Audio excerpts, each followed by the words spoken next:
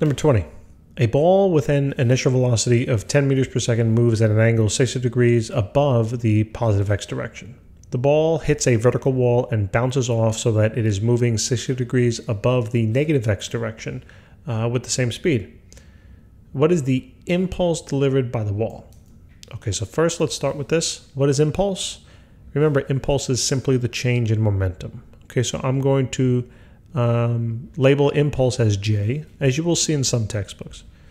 J is equal to the change in momentum. Okay, so in other words, I'll expand the change in momentum to equal the mass of the object multiplied by its final velocity minus the initial velocity.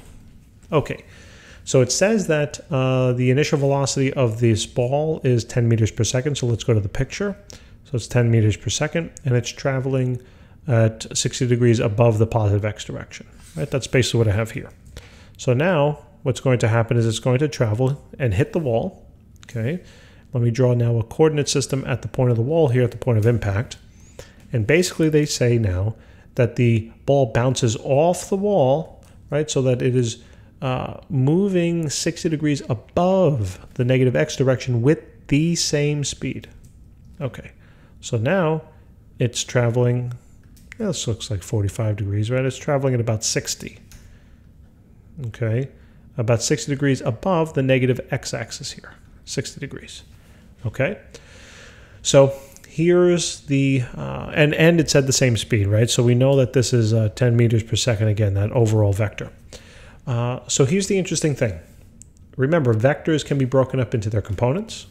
Okay, now given the components of the first vector, right, we have an x component here pointing to the right. Okay, we'll call that Vx. We'll call it Vix, okay, for initial. And then it has a y component, right, pointing up. Call that Viy. Now, this component, right, or excuse me, this vector up here also has components, right? It has an x component, which I'll point this direction, right, going to the left. Okay, we'll call that Vf, right, for final velocity. So we'll call that the final velocity in the x direction. And then it also has a component on up, right? I know I bisected the 60 degrees there, but know that this angle here correlates with that interior angle. This y component we can call Vfy.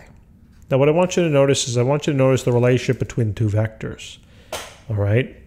So in the first vector, we have a positive x component. And then in the second vector, we have a negative x component, right? It's pointing to the left. In the first vector, we have a positive y component. And in the second vector, we also have a positive y component. So, impulse, as we mentioned, is talking about change in momentum. Okay, in order to have a change in momentum, you have to have a change in velocity. Right? If there's no change between these two numbers, this works out to be zippo. And 0 times m is 0, and j is 0, meaning impulse is 0.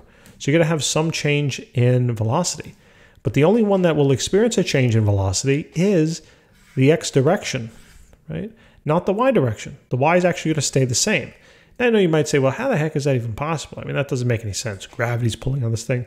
Yeah, it doesn't make sense. I mean, realistically, okay? But it's what we're dealing with. So the y component also mathematically, if you look, the y components for both would be the sine, right? Because you know this angle here, right? That's the side opposite. So you're talking about sine. And to find this component to be 10 times the sine of 60, and then to find this component up there to be also 10 times the sine of 60. So they're equal, okay? The difference, though, is only in the x's. So actually, that's the key to the problem, right? So let's talk about this first triangle.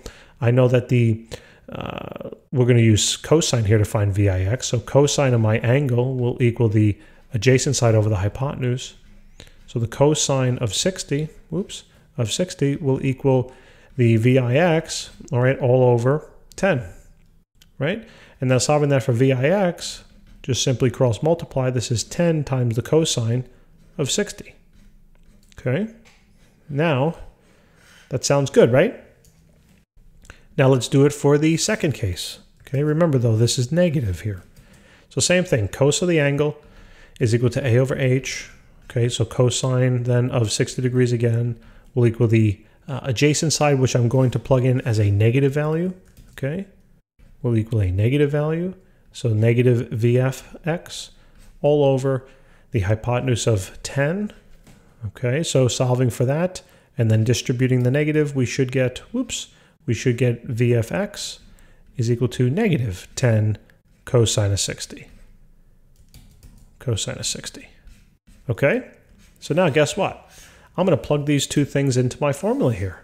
Okay, so let's plug this in for the initial, and let's plug this in for the final. Okay, I'm going to do the work over here on the right side. So we have the impulse being equal to the mass of the object multiplied now by the final velocity, okay, which we had negative. Okay, so we're going to have negative 10 times the cosine of 60, right, times the cosine of 60, minus the initial, okay, which we said was positive now, minus 10 times the cosine of 60. Oops, cosine of 60. Okay, so close that on up. And here's really the term, right? I mean, this is really what we got. So all we got to do is now plug it in. Now you say, well, wait a minute, I don't know the mass.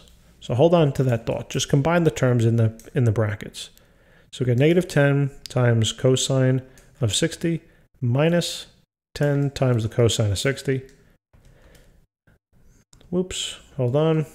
I plugged in the values wrong. Wonderful. Negative 10 times the cosine of 60 minus 10 times the cosine of 60. And I get a negative 10, right? So here is negative 10. Hold on. Negative 10. And then the impulse here would simply be, if I were to just make it look a little nicer, it would be negative 10m. Okay. Now this might not seem satisfactory, but unfortunately, this is the answer. I know we wanted to have a number, but there's no way to actually find the number without knowing the mass. Okay, it's just not possible. So this would be the final impulse. Okay. Now this would be the, technically, okay, this is the impulse delivered by the wall. Delivered by the wall.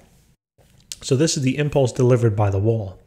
Okay, now it's negative just because, actually no, it should be negative overall. Yeah, so this is the impulse provided by that wall to the ball.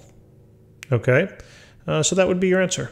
Guys, thanks so much for tuning in. Please remember to subscribe and look forward to helping you in the next question. Take care.